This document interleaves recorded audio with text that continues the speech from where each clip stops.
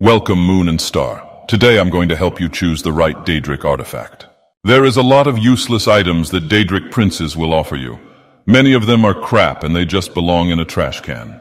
Alright, let's start. Azura Star. Very good. You can trap souls in it. But you need to have a little chat with Azura. And the idea of speaking to Azura makes me sick. Anyway, it is not that useful. But I'm pretty sure it could be a nice gift for Mother's Day. I will put it in F tier, F for fraud. Dawnbreaker. Very nice looking sword. Very useful against undead. But why would you hang out with undead at the first place? Anyway, I don't want to know. The fact that you have to do this Meridia quest in order to obtain it is enough for me to put it in F tier. The Ebony Blade. Let's be honest, it's not a bad weapon. But Mephala knows you are a weeb. That's why you get rewarded with this. Just put it somewhere in your bedroom between your Funko Pop collection and your waifu pillow. Fraud tier.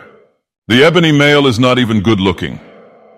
Imagine licking Boethiah's boots just to get rewarded with a dark generic armor. Come on. I'm pretty sure you can find a better outfit. Even orc armors look better than this. A fraud again. The Mace of Molag Bal. It has nice stats, but how long are you willing to play with this toy? Molag Bal is such a scammer. F tier. The Mask of Clavicus Vile. Well, it's kinda cool, and if you picked up Argonian, Khajiit, or Orc, at least you will have a chance to get some girls. But that's what a real alpha male's mask looks like. C tier.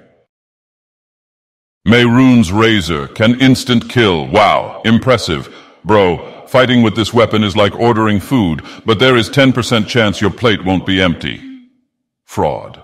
Ogma Infinium. Well, that's a useful artifact. At least you will get some knowledge, but it would be a shame if you picked Orc, because Orcs can't read. Anyway, kids, read books, drink water. B tier. The Ring of Namira. Well, Namira is a very degenerate Daedric prince. Don't do weird stuff with corpses. At least the ring is not too bad, so I won't judge you. I think it can be a nice D tier. Sanguine Rose. Bro, you've never been scammed before? Well, congrats, it's your first time. Sanguine Rose is the biggest scam ever. Imagine risking your life for this. The Savior's Hide. Well, her scene is cool, but I'm not willing to wear this outfit. What is the purpose? Begging for money? Come on, have a little bit of self-esteem and don't wear this muddy peasant thing. But you can choose the Ring of Hircine. You could transform into a werewolf. What's the difference? Well, you will smell as bad as if you were wearing the Savior's Hide, maybe even worse. But at least if you are into weird, furry stuff, you could get laid with Ayla the Huntress. The Skeleton Key. Very good. You can open whatever you want, but that's a Khajiit stuff. Don't be a Khajiit. Skull of Corruption.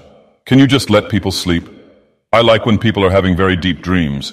Leave my sleepers and dreamers alone. Spellbreaker. More like Balls Breaker. Just put it somewhere in your house, hanging on a wall if you find it pretty.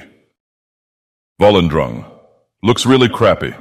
Very nice if you play a big Nord who likes to swing two-handed weapons using your last 3 brain cells left. But bro, get yourself a personality. Last we have the Wabbajack. Well, that's the only funny artifact you could have. Thanks to Shea Gorath for not being a scammer. With Wabbajack you can turn Nazim into a chicken. You can turn Fargoth into an Atronach. You can turn your local Khajiit skooma dealer into a Dren plantation slave. What a masterpiece. All right. I hope that Daddy Dagoth gave you precious advices. You can choose whatever artifact you like. I won't judge you, but don't be a fool.